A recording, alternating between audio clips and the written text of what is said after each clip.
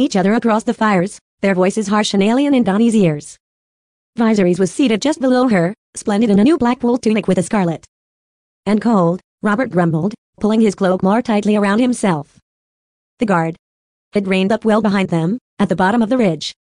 Well, I did not bring you out here to talk of graves or bicker about your bastard. There was a rider in the night from Lord Varys in King's Landing. Here. The king pulled a paper from his belt and handed it to Ned. Varys the eunuch was the king's master of whisperers. He served Robert now as he had once served Aerys Targaryen. Ned unrolled the paper with trepidation, thinking of Lysa and her terrible accusation, but the message did not concern Lady Arryn. What is the source for this information? Do you remember Sir Jorah Mormont? Would that I might forget him, Ned said bluntly. The Mormonts of Bear Island were an old house, proud and honorable, but their lands were cold and distant and poor. Sir Jorah had tried to swell the family coffers by selling some poachers to a Tyroshi slaver. As the Mormonts were bannermen to the Starks, his crime had dishonored the North. Ned had made the long journey west to Bear Island, only to find when he arrived that Jorah had taken ship beyond the reach of ice and the king's justice. 5 years had passed since then. Sir Jorah is now in Pentos, anxious to earn a royal pardon that would allow him to return from exile, Robert explained. Lord Varys makes good use of him. So the slaver has become a spy, Ned said with distaste. He handed the letter back. I would rather he become a corpse. Varys tells me that spies are more useful than corpses, Robert said. Jorah aside, what do you make of his report? Daenerys Targaryen has wed some Dothraki Harsalord. What of it? Shall we send her a wedding gift? The king frowned. A knife, perhaps. A good sharp one, and a bold man to wield it. Ned did not feign surprise. Robert's hatred of the Targaryens was a madness in him. He remembered the angry words they had exchanged when Tywin Lannister had presented Robert with the corpses of Rhaegar's wife and children as a token of fealty. Ned had named that murder. Robert called it war. When he had protested that the young prince and princess were no more than babes, his new-made king had replied, I see no babes. Only dragon spawn. Not even Jon Arryn had been able to calm that storm. Eddard Stark had ridden out that very day in a cold rage, to fight the last battles of the war alone in the south. It had taken another death to reconcile them, Lyanna's death, and the grief they had shared over her passing. This time, Ned resolved to keep his temper. Your Grace, the girl is scarcely more than a child. You are no Tywin Lannister, to slaughter innocents. It was said that Rhaegar's little girl had cried as they dragged her from beneath her bed to face the swords. The boy had been no more than a babe in arms, yet Lord Tywin's soldiers had torn him from his mother's breast and dashed his head against a wall. And how long will this one remain an innocent? Robert's mouth grew hard. This child will soon enough spread her legs and start breeding more dragon spawn to plague me. Nonetheless, Ned said, the murder of children. It would be vile. Unspeakable. Unspeakable? The king roared. What Aerys did to your brother Brandon was unspeakable. The way your lord father died, that was unspeakable. And Rhaegar. How many times do you think he raped your sister? How many hundreds of times? His voice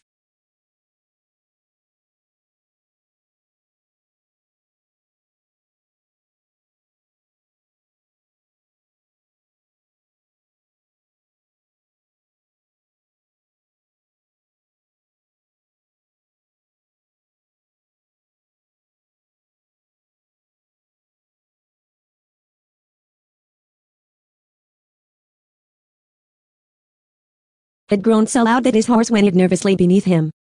The king jerked the reins hard, quieting the animal, and pointed an angry finger at Ned. I will kill every Targaryen I can get my hands on, until they are as dead as their dragons, and then I will piss on their graves. There were 8 in the party by then, not counting the wolf. Tyrion traveled with 2 of his own men, as befit a Lannister. Benjen Stark had only his bastard nephew and some fresh mounts for the night's watch, but at the edge of the Wolf's Wood they stayed a night. Behind the wooden walls of a forest holdfast, and they're joined up with another of the Black brothers, one Euron.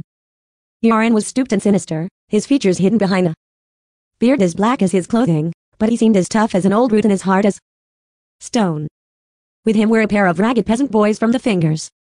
Rapers, Joran said with a cold look at his charges. Tyrion understood. Life on the wall was said to be hard, but no doubt it was preferable to castration. 5 men, 3 boys, a deer wolf, 20 horses, and a cage of ravens given over to Benjen Stark by Maester Lewin. No doubt they made a curious fellowship for the King Road, or any road. Tyrion noticed Jon Snow watching Joran and his sullen companions, with an odd cast to his face that looked uncomfortably like dismay. Joran had a twisted shoulder and a sour smell, his hair and beard were matted and greasy and full of lice, his clothing old, patched, and seldom washed. His 2 young recruits smelled even worse, and seemed as stupid as they were cruel. No doubt the boy had made the mistake of thinking that the Night's Watch was made up of men like his uncle. If so, Joran and his companions were a rude awakening. Tyrion felt sorry for the boy. He had chosen a hard life. Or perhaps he should say that a hard life had been chosen for him. He had rather less sympathy for the uncle. Benjen Stark seemed to share his brother's distaste for Lannisters, and he had not been pleased when Tyrion had told him of his intentions. "I warned you, Lannister, you will find no eggs at the wall," he had said, looking down on him. "No doubt you will find some place to put me," Tyrion had replied. "As you might have noticed, I'm small." One did not say no to the Queen's brother, of course, so that had settled the matter, but Stark had not been happy. "You will not like the ride, I promise you that," Hed said curtly, and since the moment they set out, he had done all he could to live up to that promise. By the end of the first week, Tyrion's thighs were raw from hard riding, his legs were cramping badly, and he was chilled to the bone. He did not complain. He was damned if he would give Benjen Stark that satisfaction. "I'll make the appointments," Robb said.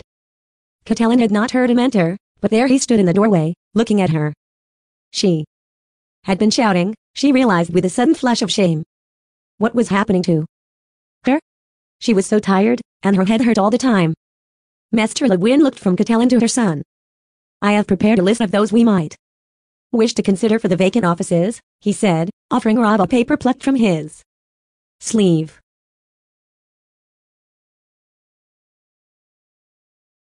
Her son glanced at the names.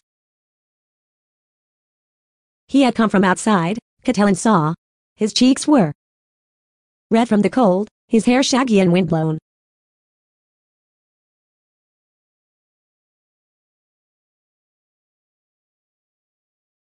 "Good men," he said.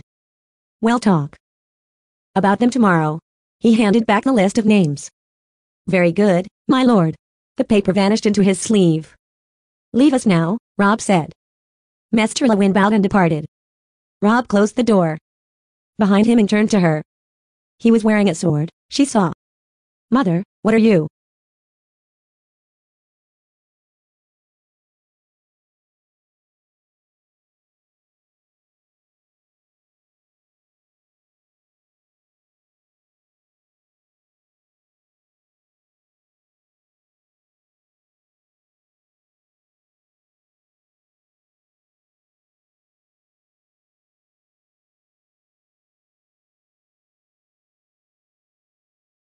"Doing?"